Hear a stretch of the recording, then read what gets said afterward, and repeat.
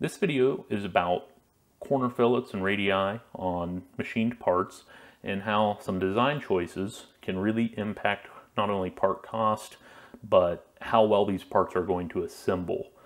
My goal as a parts provider for customers is not only to get them parts at a reasonable cost, but also I never want them to have any surprises at assembly. I want their parts just to go together like Legos for them. And oftentimes that requires looking at what's being machined and what's bolting together and seeing what we can do about some of the radii and how they're going to potentially cause issues. And so let's get started with the most common type, which are probably radii whose axes are parallel to the cutter's rotating axis. And we'll start with external radii.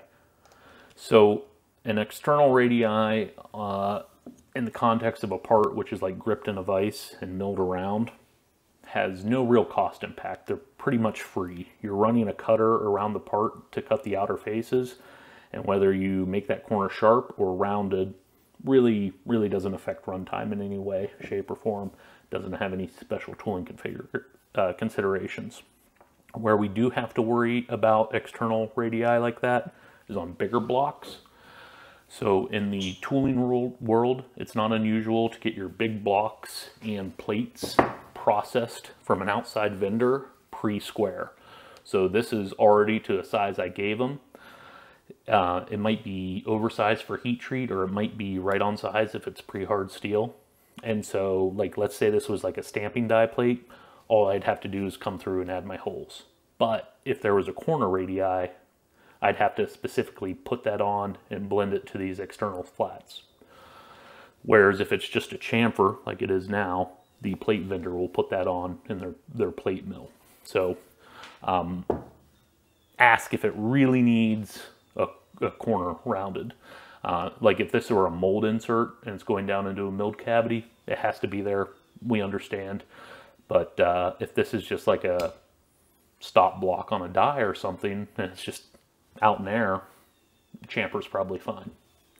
The other situation where you have to really understand what's going on with the external fillet is when it's like a heat treated insert. So that fillet will get rough milled on and it'll grow and heat treat, and then when we grind the sides, all of a sudden the stock on the fillet is a lot heavier than it is in the CAD model, and that could cause a problem at assemblies. So know about the heat treat growth. How we typically address that, if it's a non-critical fillet, like we're allowed to have a gap between it and the pockets it's going in, we'll machine it under pre-heat treat, and enough so that when it grows it's still undersized. If it's a critical fillet, we're probably going to grind or hard mill it after heat treat. That's where, if you're dealing with heat treat, it sometimes makes sense to deal with a shop that does a lot of heat treated components. Just there's a lot of institutional knowledge like that. So that's external fillets. Let's move into internal fillets like that. So here we have a 6mm radius fillet that is 45 millimeters deep. So using a 12mm end mill, we're within inside a 4 times diameter cutter diameter to depth ratio. That's kind of like the threshold for an easy pass. Like a lot of companies will do 4XD without thinking twice. I go up to like 10XD before I really get concerned, but 10XD is certainly doable, but the cost is starting to really add up there. But 4XD and under, we don't worry about it too much. So you're probably familiar with that, but you may not be familiar with, a lot of machinists prefer that the cutter be, or the radius be slightly bigger than the cutter you have in mind. So if you think this is going to be cut with a 12X or a 12mm end mill, and you have the depth based on that, maybe make this corner radius a little bit bigger than 6mm corner radius. And here's why. So when a 12mm end mill goes into a 6mm corner, 90 degrees of the circumference of that end mill is in contact.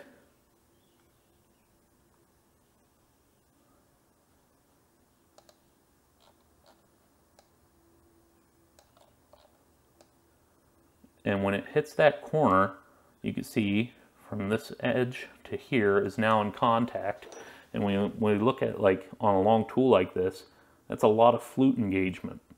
And sometimes you'll hear like a squeal or a chatter, but what it really means is the end mill in the corner relative to the end mill cutting along the flat, where it maybe has 10, 20 degrees of engagement, is going to see a lot more deflection. And when you have like a tight fitting insert into a pocket, deflection in the corners like that means stock remaining. And the insert will more than likely bind up on those corner radii. So now if we move over to this corner, it was modeled bigger at 7 millimeters. And we can see the cutter rolls right through, and at no point is more than about 30 degrees of the cutter's circumference engaged in the cut. And so you're going to get a much more even cutter deflection around the perimeter of that pocket.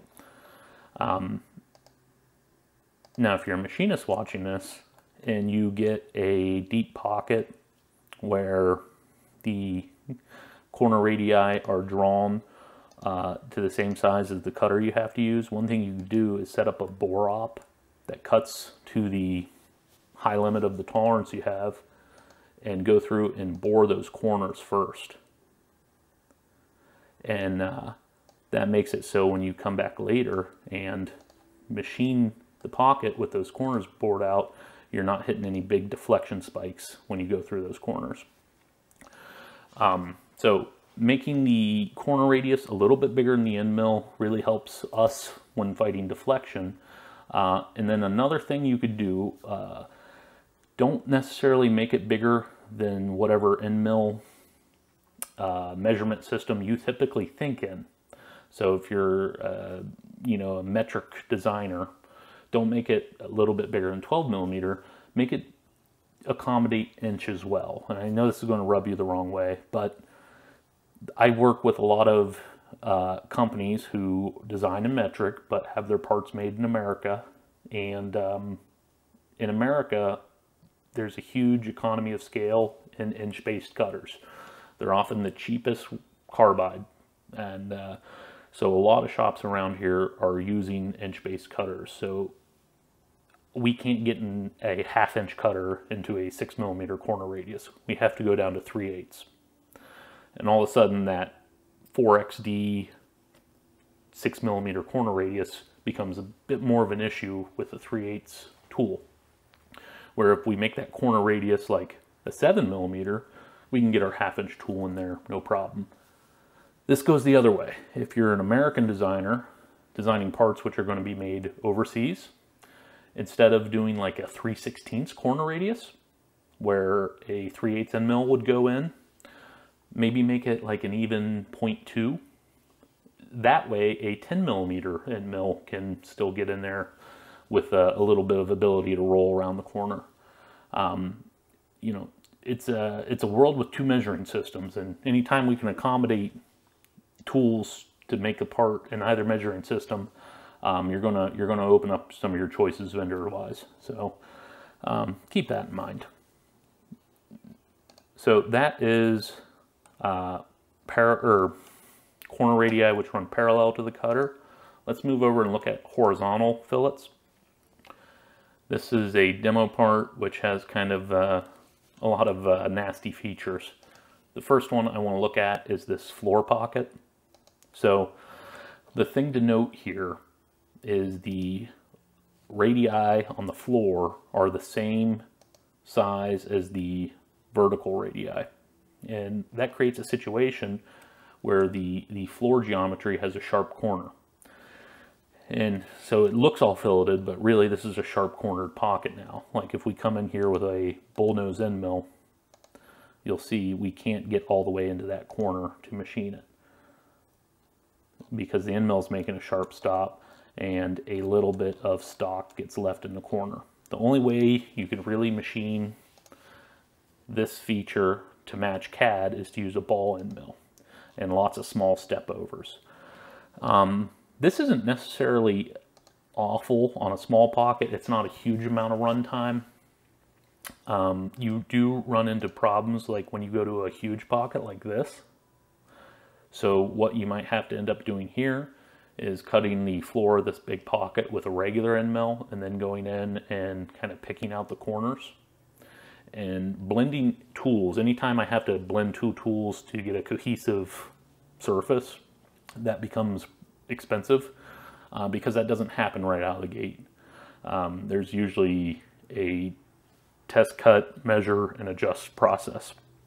So the other thing with doing the ball finish, oftentimes tolerance has a kneaded surface finish. So if you have a cusp surface, the cusping should be about 10% of your tolerance. So if you're trying to hold like 10 microns, you probably want a 1 micron cusp height. And so all of a sudden those step overs get very, very close together, and that can affect runtime. So let's look at the cusp. So you'd have a ball end mill come in here, lots of tiny step overs, and you can see these little peaks forming, but it does allow you to get all the way into this sharp corner and finish out those walls. If this is like a weight pocket, you can make those step overs pretty wide, and it looks actually pretty good, but it's not necessarily the best thing if you're trying to install an insert because you're resting on peaks. So I prefer, when I have a pocket to cut that something important's going in, to do it like this, where the floor corner radii are about half the size of the tool radii, the vertical facing radii, and that just goes a lot easier. Here we go. So the way that looks is you have what's called a bullnose end mill, has a corner radius which can match the corner radius of the pocket, and it takes significantly wider step overs, but it's also going to be a much flatter surface. So that's pocket radii and things to watch out for. Now let's look at corner rounding radii on external corners. So external corners like this, in volume applications, we could use what's called a corner rounding tool, and that basically has the negative shape of the radius you want, and it mills it onto the part, and those work pretty well. I have no major concerns when using them in volume, but one thing, I tend to avoid them on low volume stuff because there's so many varieties of corner radii, sizes, and inch metric sizes, that for me it's just easier to approach corner radii like that with a bullnose or ball end mill. And I put them on like this. I'll just kind of wrap a tool path around the part with a ball end mill, and that's a lot less tools I have to keep in stock. But the other issue with using these on low volume stuff is the tool radius relative to the tip of the tool usually has some manufacturing tolerance on that tool. It's not unusual to touch the tool off and have to adjust it a few thou one way or the other upon first cut.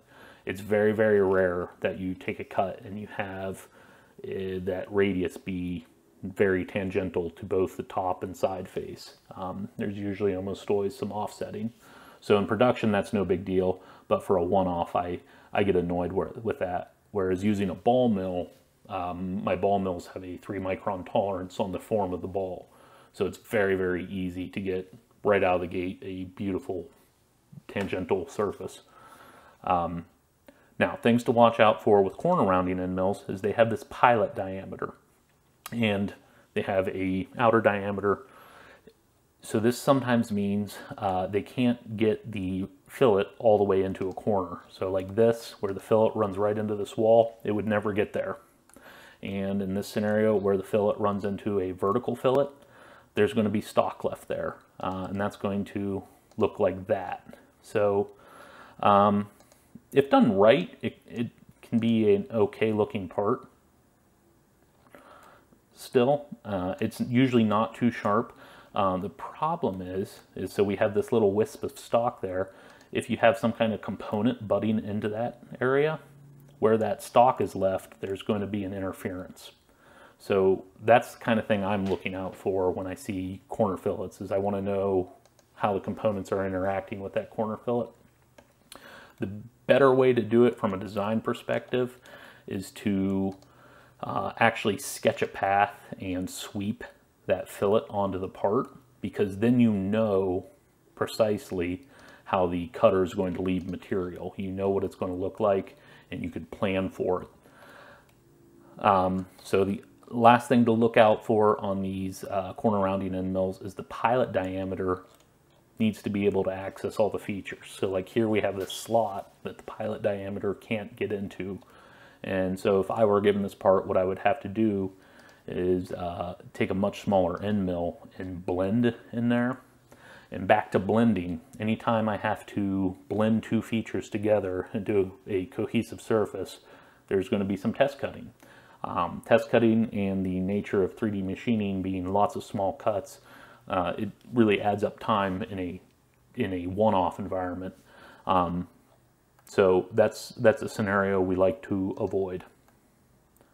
All right, so the final thing I want to talk about is, this is pretty common on like small die applications where you have lots of very small wire EDM'd components that are press or slip fit together.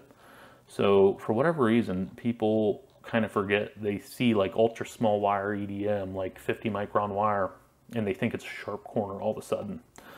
In reality, it's just a 25 micron corner radius. So we have our pink part and our purple part, and our pink part has a 25 micron corner radius left behind from wire EDM, and the purple part gets installed without any kind of accommodations to that sharp corner. And so the sharp corner is going to interfere with the corner radius. And every time that's going to bind up at assembly. So you really need to understand that no matter the process, there's probably going to be an internal radius. It could be a grinding wheel with a 1,000 grit wheel, and there's still going to be like a couple tenths radius. End mills so sharp that make you bleed still live a little bit of a radius, and we're talking minute scales. But when you're dealing with like near press fits, very tight slip fits, it doesn't take much for them to bind up. And if you're dealing with brittle materials, you don't really want to force those two together. So yeah, just make sure your mating part, the male corner, has some kind of slightly larger radius, or it could even be a chamfer like that. So yeah, you can't leave things unexpected like that. As long as you understand there's going to be a corner radius and you plan for it and plan how the mating parts are going to interact with it, your assembly should go together much better. So if you found value in this, let me know if there's like another feature that you see on parts a lot that you would like to hear my perspectives on. I'd consider like maybe a heat treated part video that seems to have like a lot of gate kept knowledge within the tool making community that doesn't really percolate out to the design world. And maybe, I don't know, micro milling. I could probably rant about that a little, but I'd say that covers most of my major complaints about chamfer or fillets for the moment. So let me know if that was helpful.